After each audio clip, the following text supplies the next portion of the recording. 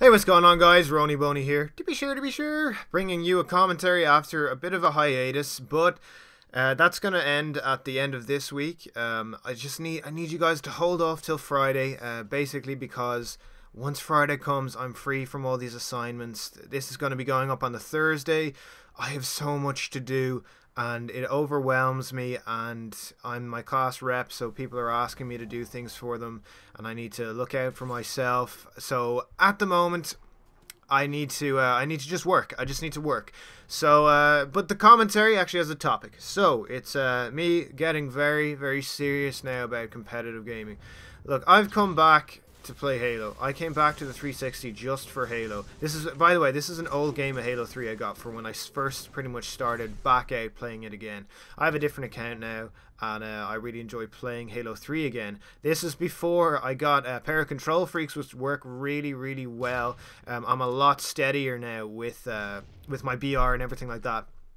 But the reason that I want to get into competitive gaming is because Halo 3 is a lot more competitive than Halo 4. It just is. Even just regular matchmaking, just because of levels. Those silly little numbers really matter. The in-game ones really do matter. Now, there are arguments saying, well, you know, CSR in Halo 4, that's, you know, it makes it competitive. You know, you can have something to strive for if you want to check the level. If you don't want to, then you can just play casually. I completely disagree. You know, I've spoken with a lot of people about this, and I've had to revise my opinion several times on this. CSR is not making this game competitive at all. There are even single-player games that can make this. There are even single-player games that are more competitive than Halo 4. For one, Left 4 Dead 2.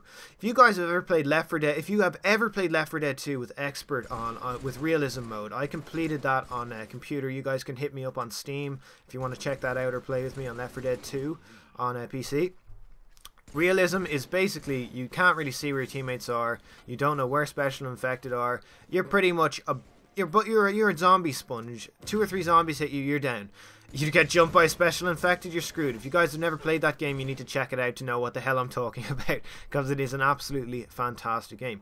So competitive games aren't just judged by how good they are in a multiplayer setting. It's judged by how difficult the game actually makes it for you to improve, for you to play.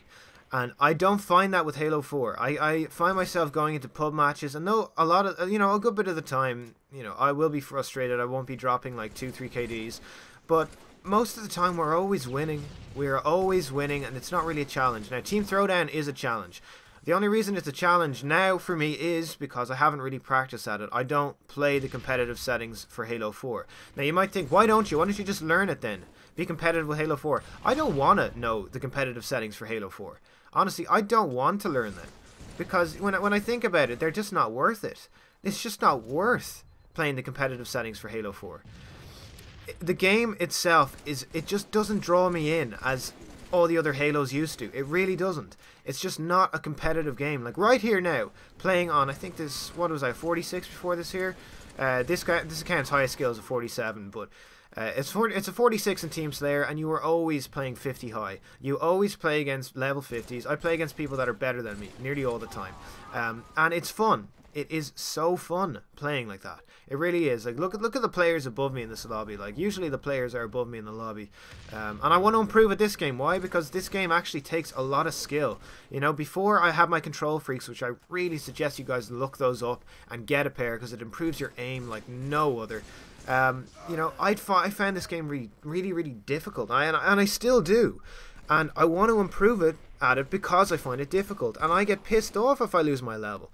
You know, it pisses me off, this game, and I know that a game is competitive if it pisses me off. If I'm just saying to myself, alright, I'm going to stay up to like 6 AM, and I'm going to, you know, I'm going to play this much, and I want to improve, and even if I'm doing badly, I'm like, shit, I need to keep going back and playing.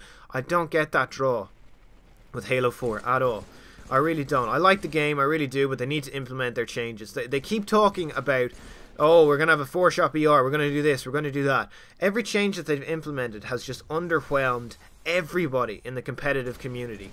And if you guys, you know, think that Halo 4 is going in the right direction, I cannot say this more clearly. You don't know anything about Halo then. You really don't.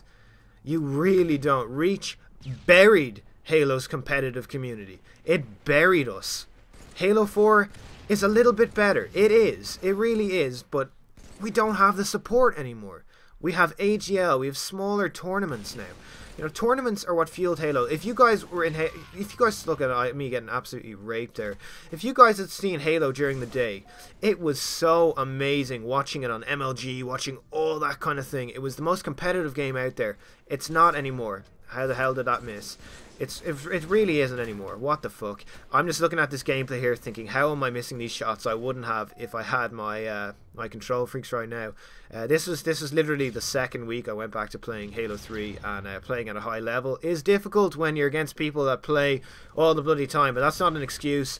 It's just I'm just out of practice with this game, but I'm getting back in practice. If any of you guys want to hit me up, if you guys have an account that is like, you know, 50 high, you guys want to hit me up, that's, you know, that's fine. You can only really run in twos in this game. I run a lot with my buddy Boxer. You guys have probably seen him on my channel. He's on the Broken My podcast, which we're gonna have another one of those coming in regards to the weapon changes. The weapon changes in Halo 4, that is, because as much as Halo 4 is just not a good game, I don't want to give up on Halo in general. I really don't, and a lot of people have, and I just can't. I honestly just can't. It was the first game that I had on my Xbox that really enthralled me. I got it on Christmas Day and I couldn't stop playing it. It was just an amazing experience for me. It really was, and I don't want to give up on this game ever. I really don't, and it makes me sad. It really does make me sad to think that this game could be going down the shitter pretty much. It really does, guys. Halo for me is gaming. It really is. That's one of the reasons I went back to Xbox when I saw, like, I was on PS3 for about 2 years, and I saw like clips of Halo 4, and I said to myself, I have to go back. Reach didn't enthrall me too much because I looked at it and said, this stuff looks kind of crappy. But Halo 4 to me, look at that disgusting no-scope. Halo 4 really just doesn't do it anymore for me. Like, it's a great game. Like, don't get me wrong. I prefer the BR in Halo 4 to the one in Halo 3. I really do. Like, this one here requires so much precision. But I prefer it because it's easier.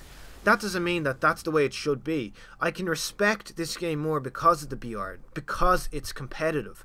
This BR is ridiculously difficult to use. It really is. It really, really is. And that's what I love about it. That's what I do like it. I just prefer the Halo 4 one because it's easier. If you guys get what I mean. I know it really sounds like a huge contradiction of myself, but that is the way it is. I need to back down, back down. There you go. There you go. He's pushing through Mongoose. Come on, Ronnie. Come on. Come on. There he is. There he is. Oh, he's going up top. He's going up top. He's top mid. Come on, nade him. Nade him, buddy. Don't nade the Mongoose. What you doing, girl? Alright. Push him, push him. He's on Molder. He's on Molder. Watching my own gameplay is a lot of the time it's funny when you watch your own gameplay because you notice things that you do that you shouldn't really do. Look at me there leading my shot. That's exactly what is easier to do with the control freaks. With the control freaks you can lead your shot so well. Also, in regards to new playlist ideas, as you saw, there hasn't been a Halo 4 loadouts in a while. I will put one of those up. I will continue that series because I do enjoy that series. And I enjoy putting up commentaries over the next-gen consoles, that kind of thing, and Halo in general.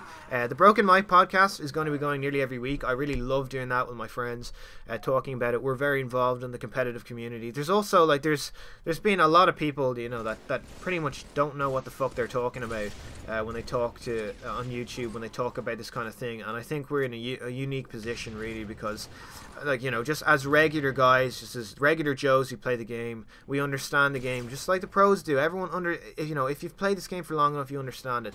And also I'm going to be putting up a series where I play Halo 3. So all you Halo 3 fans out there, I'm going to be playing one where I play things like this, Team Slayer live with my buddy Boxer or by myself.